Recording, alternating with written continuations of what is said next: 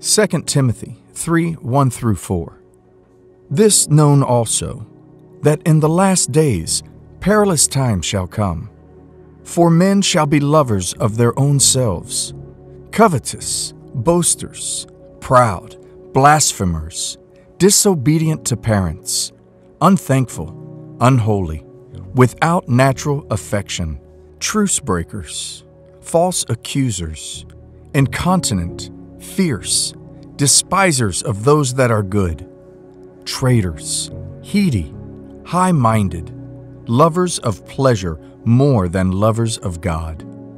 In verse 3, there is one word we are going to focus on today, and that is incontinent. What does incontinent mean? In this context, incontinent means lacking in moderation or self-control, especially of sexual desires. I can confidently say that one of the devil's final plans and tactics in the last days is to instill into the hearts of men and women a lack of self-control. Not just in the area of sex, but in other areas such as drugs, alcohol, food, work, finances, shopping.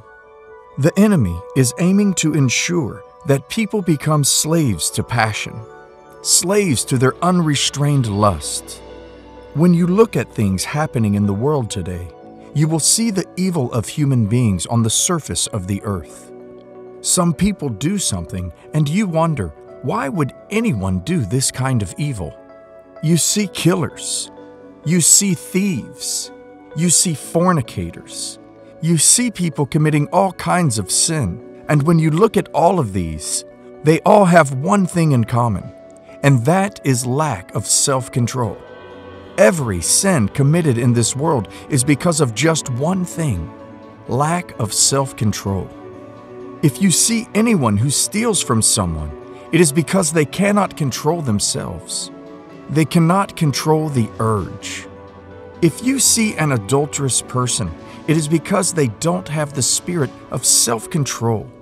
They cannot take their minds off the opposite sex, and they end up committing sexual immorality with them. Self-control is an important thing in the lives of people, and without it, evil will abound. Lack of self-control is something which we shouldn't take lightly. You see people who know they shouldn't do something. They know right from wrong, and they even know the consequences of the action, but yet they still do it. You know sleeping with that person won't add anything good to your life. You know after sleeping with them, you will be upset with yourself and wonder why you did it, but yet you still do it. Why? Lack of self-control. You have bills to pay, but you prioritize clothes shopping. Clothes you don't need. Why? Lack of self-control. The devil knows what this means. He knows if he can get the people to lose the fruit of self-control, it will be easier for him to lure them into evil. The Bible says in 2 Timothy 3:1 that perilous times will come in the last days. We are in the last days, and we are in the times when all the things that are listed in 2 Timothy 3:1-5 are happening, and we can see them happen. The Bible says we will be without self-control. It means people will let loose self-control, and they will have nothing to keep them in check. If people lack self-control, it means one thing: lack of the Holy Spirit. When the Holy Spirit starts yielding fruits in your life, one of the fruits is self-control.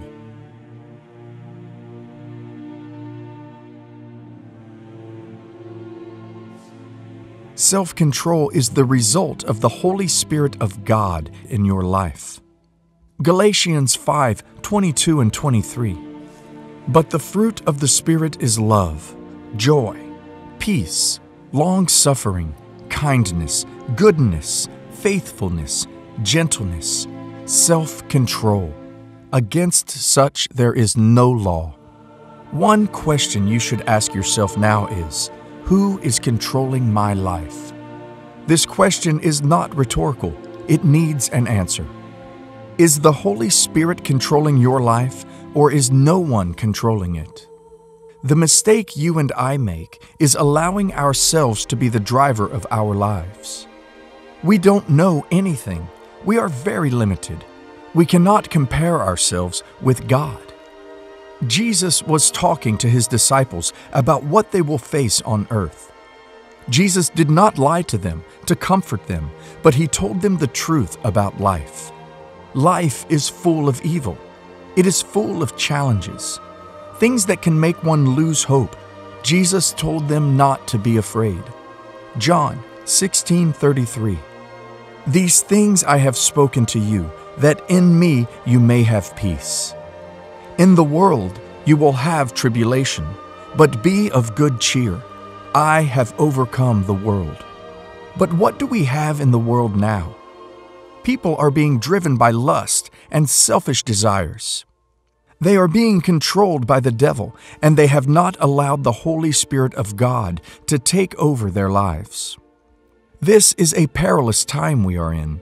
This is a time that is challenging to every Christian.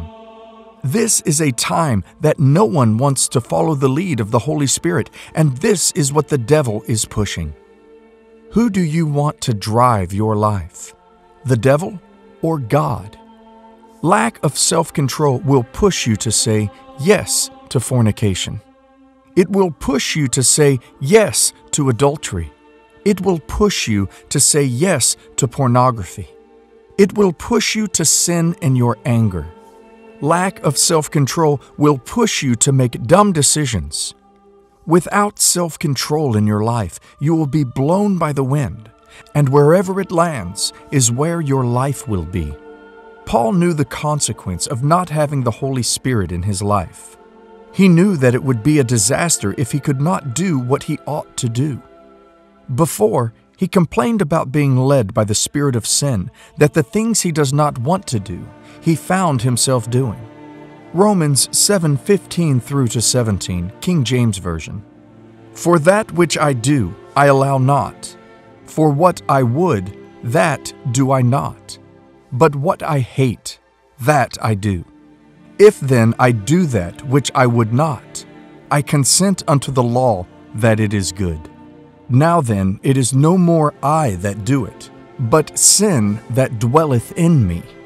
This is the exact thing happening to the people in the world right now. The devil is using the power of sin to strip people of self-control. They are pushed into doing things they don't want to do. They want to say no, but they can't. They don't want to masturbate, but they can't say no. They don't want to watch those unholy things on the internet, but they can't say no. They don't want to fornicate, but they can't say no.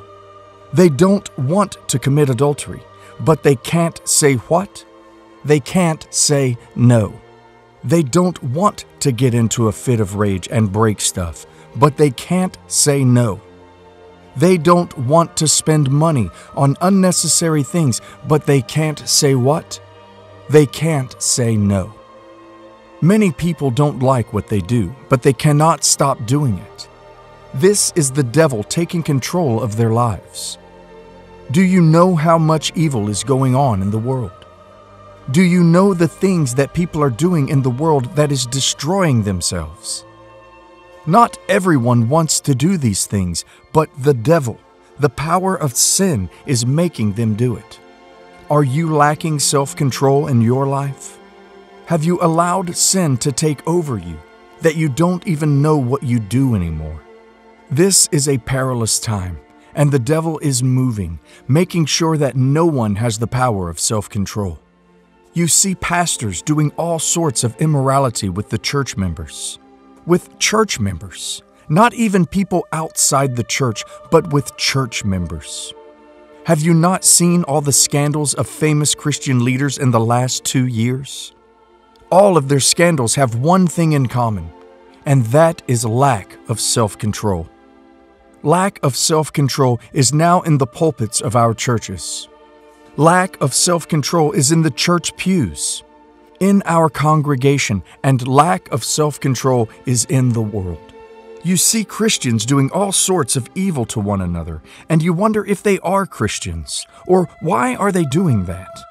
This is the devil's final plan, to infuse the world with a lack of self-control. The simple reason is that this is the perilous time that the Bible has talked about, and self-control is vanishing. Paul was unable to control himself until he got the Holy Spirit in himself. Paul was full of sin and would struggle not to do anything the devil tells until the Holy Spirit stepped in and self-control became part of him. He said in 1 Corinthians 9:27, "But I keep under my body and bring it into subjection, lest that by any means, when I have preached to others, I myself should be cast away." Have you learned to control yourself? If half of this world knows how to control themselves, the world would be better, but the devil will never allow that. What should you and I do at a time like this that the devil is killing self-control in people? 1. Pray for the Holy Spirit of God. Prayer remains one of the solutions to our problems in life. Hannah was barren. She prayed to God and she got a child. Prayer carries power in Christ. If you pray for the Holy Spirit, you will get the Holy Spirit, and you must get the Holy Spirit. Anyone who doesn't have the Holy Spirit at a time like this will find it hard to reject things that they don't want to do. Look at the people who are into sexual immoralities. Look at the people who kill people for money. Not all of them love it, but they found themselves doing it because one thing is missing, and that is self-control, because there is no Holy Spirit to give it to them. God is not stingy with self-control. He will give it to you. Why are you scared to ask God for it?